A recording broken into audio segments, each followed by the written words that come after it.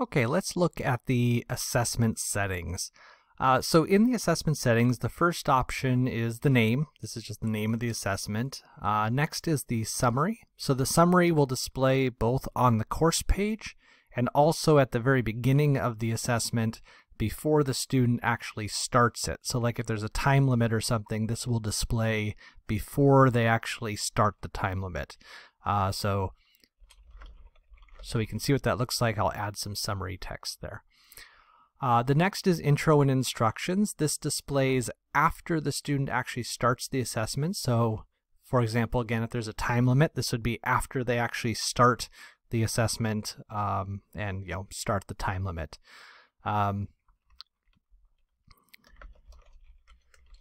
So we'll put in a little bit of text there. The next set of options is date control. So you can set when you want it available, when you want it due, and then optionally you can make it available for ungraded practice after the due date if you'd like. That way the student can do new versions of the problem for practice after the due date. So let's look at our core options here. So the first option is for display style. So the normal one is, or the most common one is one question at a time. Now this one's kind of nice because as it says, the students can see one question at a time. And that looks like this. So when they first come in, they'll see the intro. There will be a little drop down where they can select the question they want to work on, or they can just click the next here. And as you can see, there is one question at a time displaying, hence the one question at a time setting. The next option that you might use sometimes is all questions at once or in pages. If you use that option, this is what you'll normally see. So at the top is the intro, and then there is each of the 4 questions. And as you can see, the student can still submit each question individually, at least in most of the time. So they don't have to do every single question before submitting. They can check their answers on each question as they go along. But this is nice if for some reason you like them to be able to see all the questions at the same time. Now, you remember that setting did say or in pages, and that's because in the questions list, so this would happen later, if you add questions before your text, you can opt to make those pages.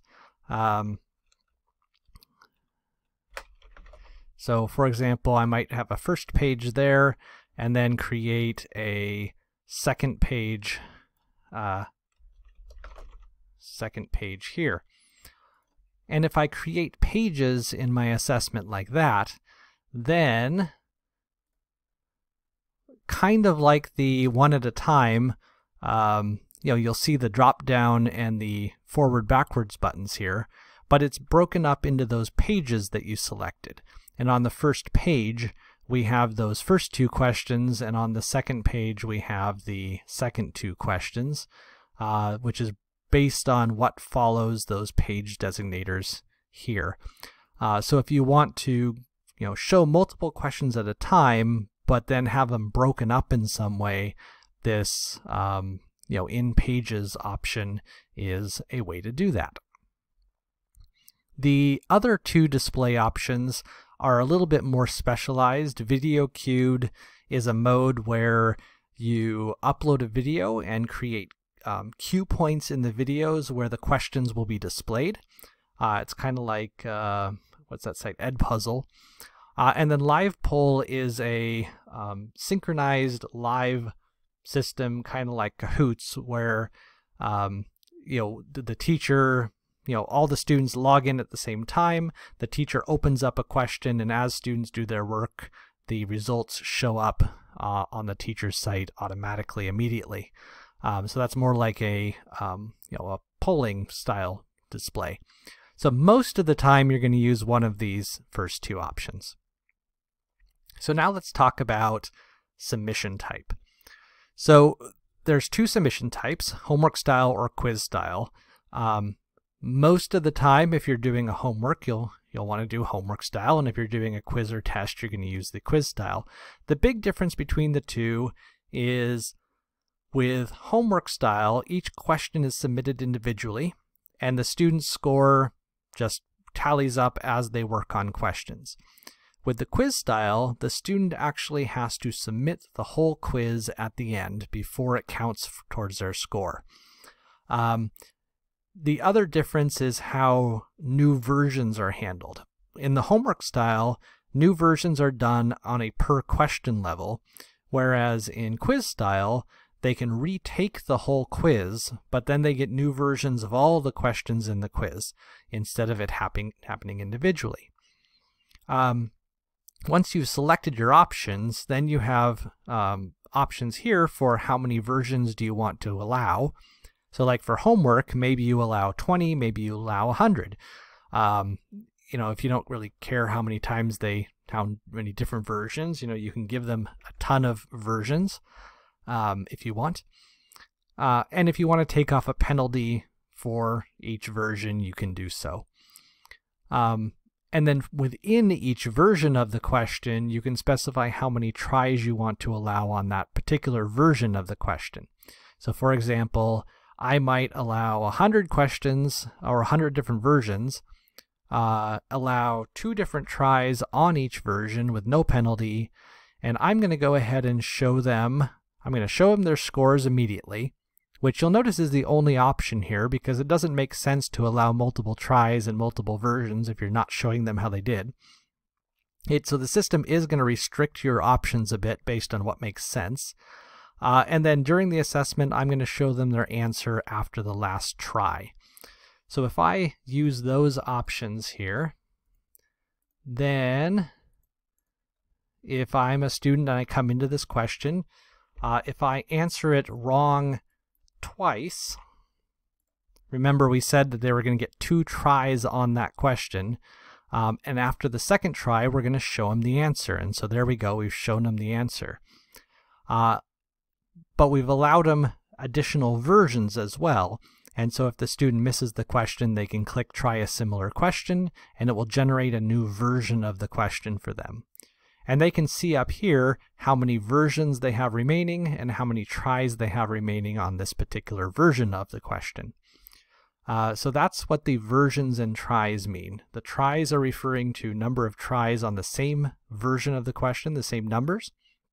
And then versions is allowing the whole retries. And again, the homework style means that they are that they can ask for that new version on each individual question. Whereas if I was in quiz style, maybe I'm going to allow 3 retakes. Again, you can do penalties. You can decide whether to keep the best score, the last score, or the average.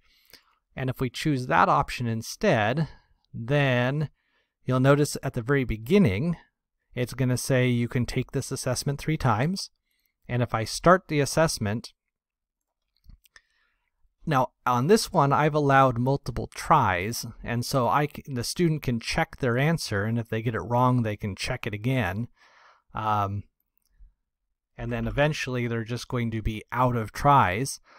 And notice there is no try a similar question here because we're in quiz mode. And then the student can do the next question and the next one, and they don't have to submit each individually if they don't want to. But in quiz style, once they're done with all of their questions, they have to actually click the submit and end button in order to finalize their quiz and actually submit it. So when they're done, they can hit submit, and now it'll show them how they did. They can go and look over their results, and then they can retake the assessment, because remember we allowed them 3 attempts at this assessment. So their last attempt they got a 25%, and now they can retake the assessment again, right? So that's the difference in quiz style, is that they have to complete the entire quiz or test or whatever it is, and submit it before they can then view the results. One of the other big differences with quiz style is if you only allow 1 try per question. So if you're allowing 1 try per question, then we don't have to show scores immediately for it to make sense. And if you want to, you can just have it show the scores at the end of the assessment, or just show the total score at the end but not show the individual question scores, or you can have it not show any scores at all. So all of those are options there when you're doing quiz style. And you'll notice when we chose no scores at all, then the answer option went away because it didn't make sense anymore.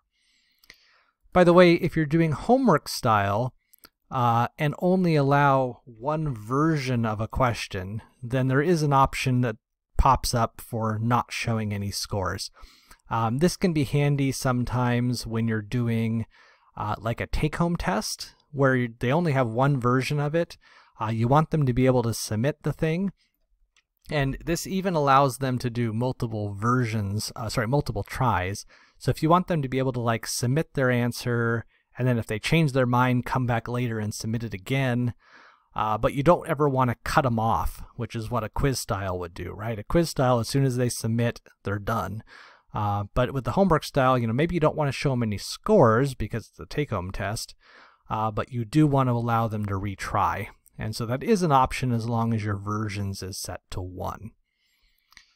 Okay, so now we've got our sort of core options here, right? So that's display style, submission style, quiz or homework, the number of versions, the number of tries, and then whether we're going to show the scores during the assessment and whether we're going to show any answers during the assessment.